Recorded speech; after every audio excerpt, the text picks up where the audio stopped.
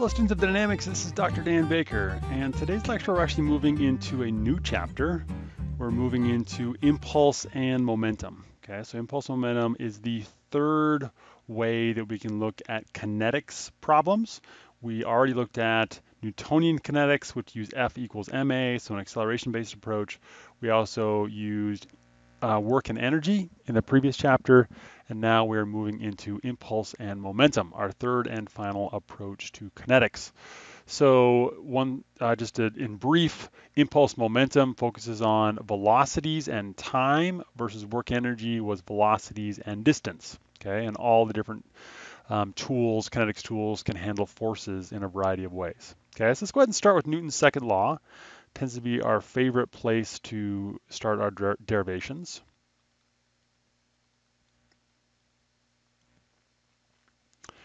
And of course, Newton's second law states that the sum of forces is equal to mass times acceleration. Once again, this is an empirical equation, which is often why we come back to it, because there's actually no way to derive this equation. It's based upon measurements.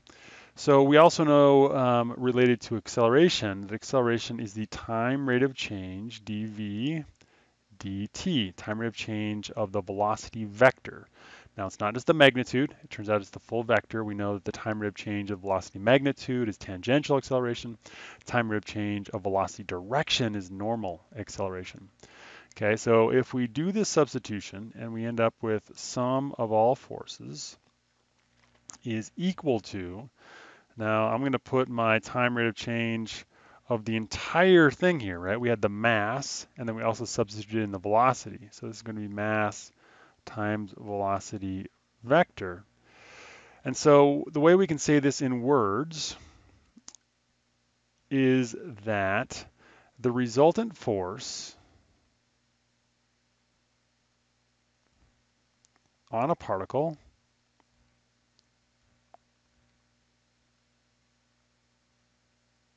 which is the left side of the equation, right? Sum of all forces is equal to the time rate of change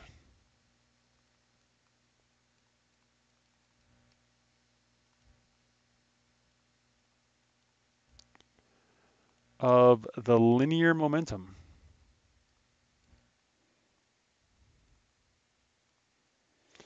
And you'll likely remember from physics that linear momentum is mass times the velocity vector. Okay, so that's this term right in here, the linear momentum. And so if we do separation of variables and take an integral of both sides, okay, separation of variables looks like this. We have sum of forces as a vector bringing the dt over is equal to dmv. And if we integrate both of these, we're left with what's called the impulse momentum equation, where on the left side we have an integral from t1 to t2 of our sum of forces as a vector dt is equal to basically the change in our linear momentum, which we can write as mv2 vector minus mv1 vector. So this is our fundamental equation. Now let's a little space at the bottom of that box so we could write in the definitions of either side. So this is called our linear impulse.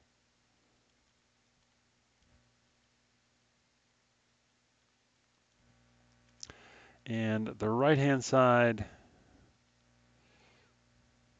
is the change in linear momentum.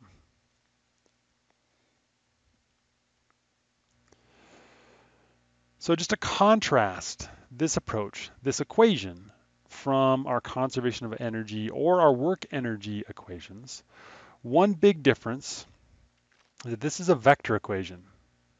Okay, so this equation is a vector equation.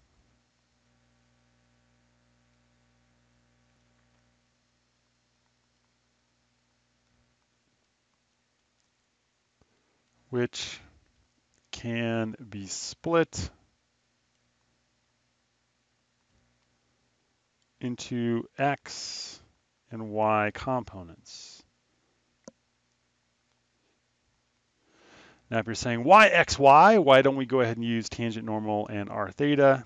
Keep in mind that if here we're talking about a particle at two different times, okay, t1 and t2, that if we chose to use our tangent and normal, that our tangent axes change with location, right? Our tangent and our normal axes change with location. So I have a t and an n at time 1 are in a different direction than a t and an n at time 2, but x and y, being a non-rotating axis system, are going to be in the exact same directions at time 1 and time 2. Okay, so if we convert all of these terms into x and y, then we can combine them together into one single equation and have our overall reference be consistent. The other point that I wanted to make is that you'll remember in work and energy, we kind of had a split of some forces showing up in our energy terms, which is our weight force and our spring force, and some terms showing up, or basically the rest of them showing up in the work terms. Here in impulse and momentum, let's pull a note here that says all forces in the direction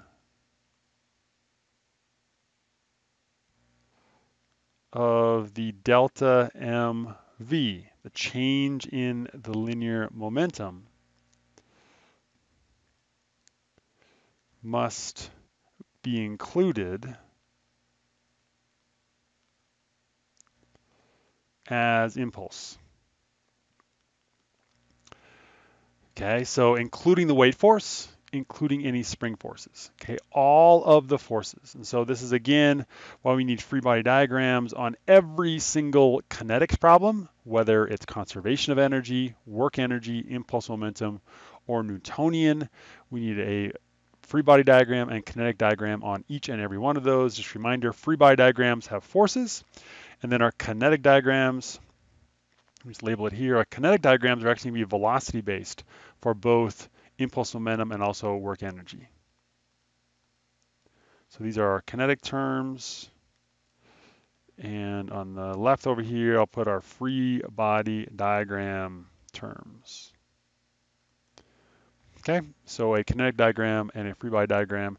So kind of similar to the Newtonian kinetics chapter, where we had forces on one side of the equation and then we had motion on the other, a very similar construct here, just now that we have forces times time, right? An impulse is a force times time. And then we have kinetic being mass times velocity. So this is more dealing with momentum versus our mass times acceleration. Okay, so subtle differences, but still a split of forces on one side and kinetic terms on the other. As our overview notes were fairly short for this section, let's go ahead and jump now into an example. So this is a single body example looking at a 50-pound block. All pounds are pound force. It's initially moving down this slope at 3 feet per second. There is a bit of kinetic friction, 0.3, and then we have a force. This force is this force P pulling down the slope at a value, a time increasing value of 10 pounds times t, where t is time in seconds. So at 0 seconds, it's 0. At 1 second, it's 10. At 2 seconds, it's 20, and on up from there. And we want to find its final velocity, the block's final velocity at 2 seconds. Okay? So the first step again on any kinetics problem is to draw a free body diagram. Let's go ahead and draw this box. We have the following forces. We have a weight force. Now this weight force is related to the 30-degree angle of that slope, and I'll add that angle here in just a second. Let's go ahead and get our normal force on here. Draw my normal force along its line of action, project it up, kind of coming out of the centroid. The friction force, now I'm going to draw this, I'll go ahead and draw it down here on the bottom edge. Noting that we're treating this block as a particle, we're assuming we're not worrying about its rotation at all. And so I could also have drawn that friction force through the centroid. And then pulling down here, if I think about essentially cutting these cables, right? So if I have a frictionless pulley attached to that box, I'm not only cutting one tension of P, I'm actually cutting two tensions of P. So this is going to be 2 times P pulling downhill. Now, because we know the 30-degree angle, we also then know, so if this angle here is 30, I also know that this angle here is 30. And that works out well because for this free body diagram, I'm going to establish an axis system. We're going to go with a right-hand axis system. So x going up the slope, y perpendicular to that. So y basically in the normal force direction and x opposing motion. All right, so there's my free body diagram, and now I can use that to think about which of these terms are going to be impulsive, right? Remember, impulsive forces are forces which change the momentum in the direction the momentum's going. Now let's go ahead and make this a kinetic diagram as well by adding in our motion terms. So whether you want to write the motion terms as just the velocity or the mass times the velocity, it's up to you. I'm not picky on that, but you do need to include both a free body diagram and also a kinetic diagram. Now, the biggest reason that I selected a axis system with my motion going in the x and my y perpendicular to it is it makes, for one, my computations in the y direction pretty straightforward because there is no change in momentum in the y direction. And 100% of that velocity is going to be here in the x direction. So I'm going to start with my impulse momentum in the y direction, okay? And so another way I can write the impulse momentum is writing everything as positive terms. We can put the sum of my mv1 as a vector on the left plus the integral of all the sum of my forces dt is equal to the sum of my mass times velocity final. Okay, so that's my governing equation. I can split that into an x, split it into a y. Now the reason I put the summations out front here and here is if we dealt with multiple particles. Now this problem only has a single particle, but it also would work for multiple particles. All right, so the y version of this equation tells me that my mass times my velocity initial in the y direction plus the integral of the sum of my forces in the y direction dt is equal to my mass times the velocity in the y direction final. Because I don't need that vector arrow above because we've already isolated this into the y direction. All right, so I talked a little bit about earlier about that we've isolated our motion in the x. So we could here say that the velocity in the y, given my axis system, initial is 0 and final is 0. Okay, so there's no change in momentum. And so what we're left with is the integral of the sum of forces dt is equal to 0. And it would also work out that if our forces were time constant, right, that integral of the sum of forces dt is basically going to be sum of forces times time. And we could divide the time off both sides. We could end up with the exact same equation we had for statics, sum of forces equal to 0. Now in this case, we had that p force as time variable. So I do need to leave that integral so that I can compute that. All right, so the forces we have going on in the y direction. We have the normal force N in the positive y direction, and we have minus, the weight force is 50.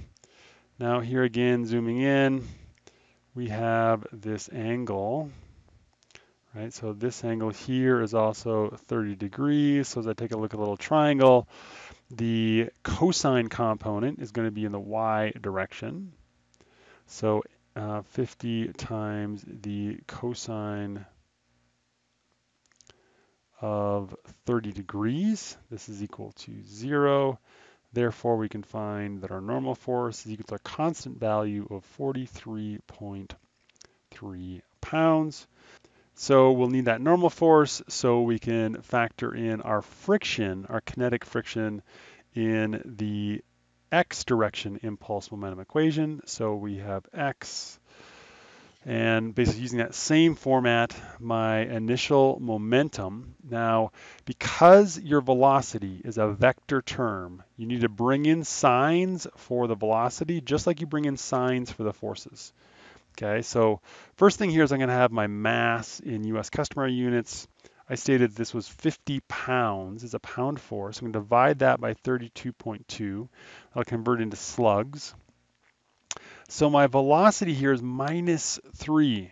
Minus because the velocity here and the x-axes are going in opposite directions. Then we have our impulse.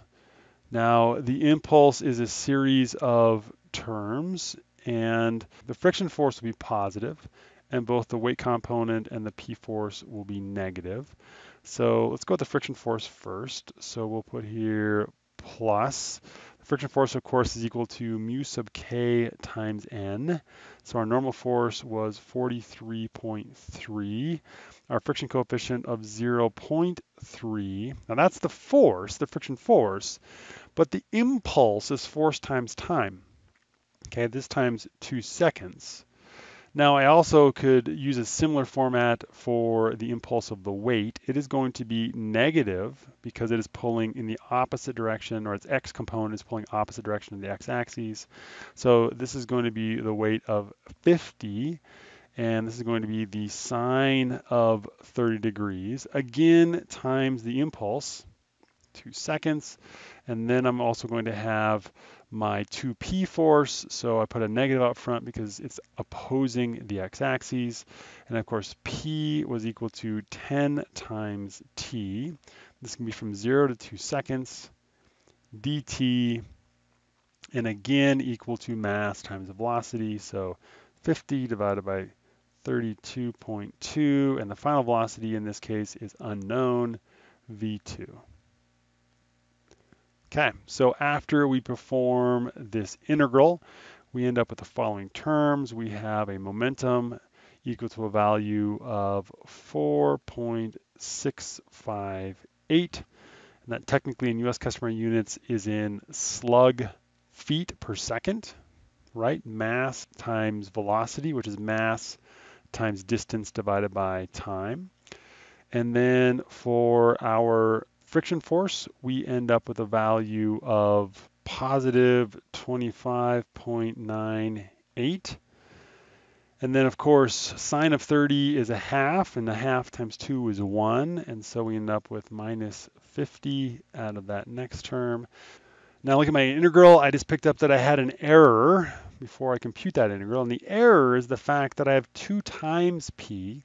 I only listed the value of p on its own, and so to take this as 2 times p, I take 2 times 10, okay, so 20t dt, and performing that integral, we end up getting a value of negative 40, as we take 20t squared divided by 2, evaluated from 0 to 2 seconds, and then 50 divided by 32.2 is 1.55. v2.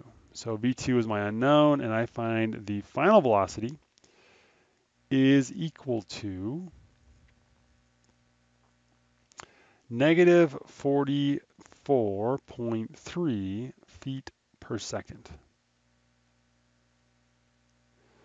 Now noting I came up with a negative value. Why did I get a negative value? The reason is right here. I wrote this V2 as a positive V2, which fundamentally is assuming that my final velocity is going in the direction of the x-axis, which is going upslope in this problem. We know that there's no way, if it's already going downslope and P is pulling super hard and all it's resisting it is friction, this can go faster and faster downslope. And so if I put that value in as a negative V2 and solve for it, I would end up here getting a positive value. So this is just one of those cases where we're confirming an incorrect assumption, right? Or we're informing an incorrect assumption of the direction of V2. So just really watch for it that all of the vector terms, and it doesn't matter if it's velocities or accelerations in other sections, that all vector terms come from this free body diagram / kinetic diagram. So make sure that you are bringing in those negative values. Okay, so we end up with a large value of this box coming down the slope. And now we could solve this as well if you're thinking like, why didn't we solve this using Newtonian kinetics, right? Acceleration-based approach. You would have got the exact same answer. Turns out the exact same way. It's just taking a different approach to solve the same problem. Thanks for your attention today.